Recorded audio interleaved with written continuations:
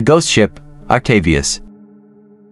On today's Echoes Through Time channel, we travel to the North Passage. The story of the Octavius begins on September 10, 1761, when apparently the ship set sail from London under the command of Captain Hendrik van der Heul, former lieutenant of Captain Kidd, bound for China. After arriving months later at its destination, the Octavius reloaded its cargo holds to return, once more to Great Britain.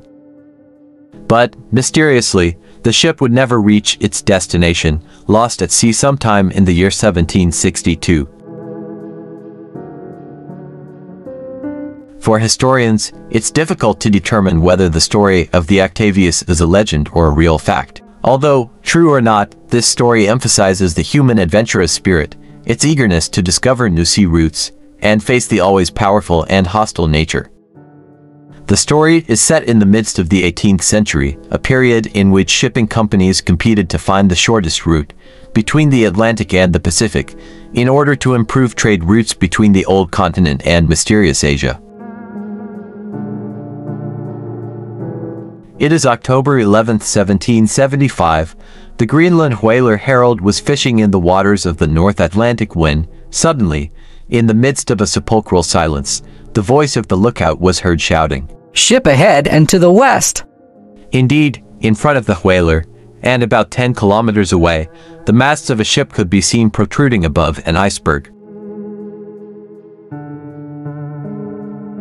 As the whaler approached, the men realized that the ship hiding behind the iceberg was a three-masted schooner, something very unusual in those waters.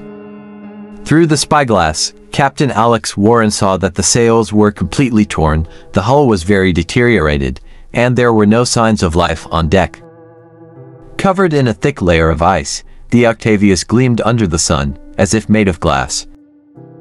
When they were very close, the crew of the Herald called out to the crew of the schooner, but received silence in response. The crew of the whaler's hair stood on end with terror. It was a bad omen. Captain Warren then ordered his crew to lower a boat to board the abandoned ship, and asked for 8 volunteers. They were all experienced sailors, but they were also superstitious men, so none of them stepped forward, so the captain had to force 8 of them to accompany him. As the boat approached the schooner, the crew could see the name of that mysterious ship, Octavius, a name they had never heard before. Upon boarding, they were greeted only by the creaking of wood, the whistle of the wind, the movement of the frost-covered, tattered sails, and the wheel of the helm creaking as it moved from side to side. There was no one on deck. The ship seemed abandoned, so, gathering strength from weakness, they decided to enter the interior. Making their way through the ice-covered deck, the men descended into the cabins where they made a gruesome discovery. Lying in their bunks, and covered by layers of blankets, were 28 frozen sailors. The cold had kept them in a perfect state of preservation, as if death had surprised them in their sleep.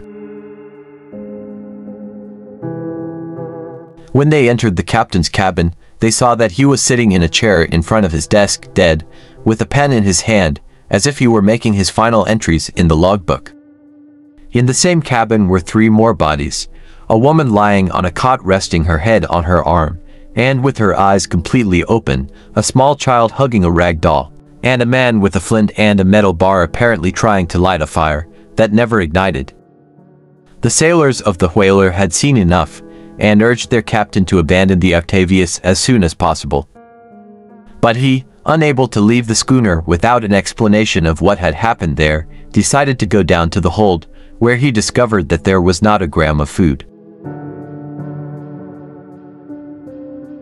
Surprised, he returned to the captain's cabin, and ordered one of his men to take the logbook.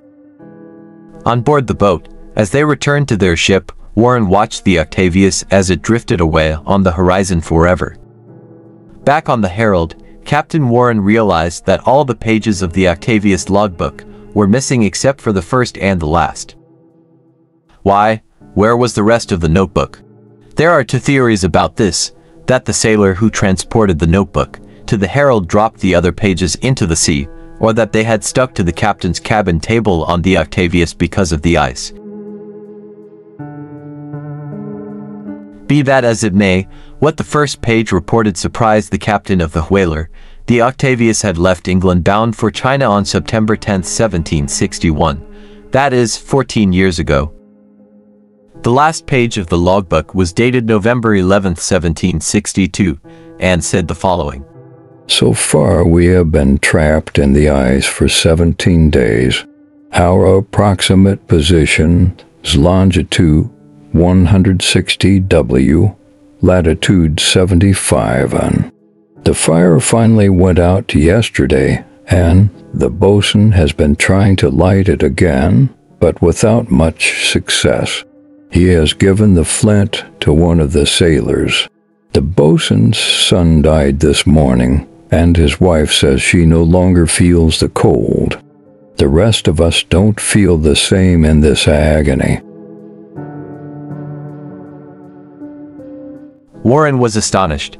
Longitude 160 W, latitude 75 N. That meant that the Octavius had been trapped in ice in the Arctic Ocean, north of Point Barrow, Alaska, thousands of kilometers from where they had found it that day. What the Octavius had done was cross the legendary Northwest Passage, apparently posthumously. Apparently, the captain of the Octavius had decided to find the passage instead of returning home around South America. Unfortunately, like many others before him, all he found was death.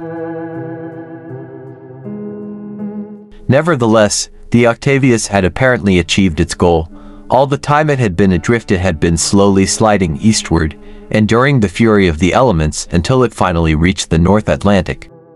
It wouldn't be until 1906, 136 years later, when another ship, the Joa, under the command of the Norwegian explorer Roald Amundsen, would cross the mythical Northwest Passage. As for the Octavius, to this day no one has been able to verify or refute whether this story is true, or whether it is just another legend among the many about ghost ships, told by experienced sailors, to brighten up the endless nights during their long voyages. Subscribe for more videos.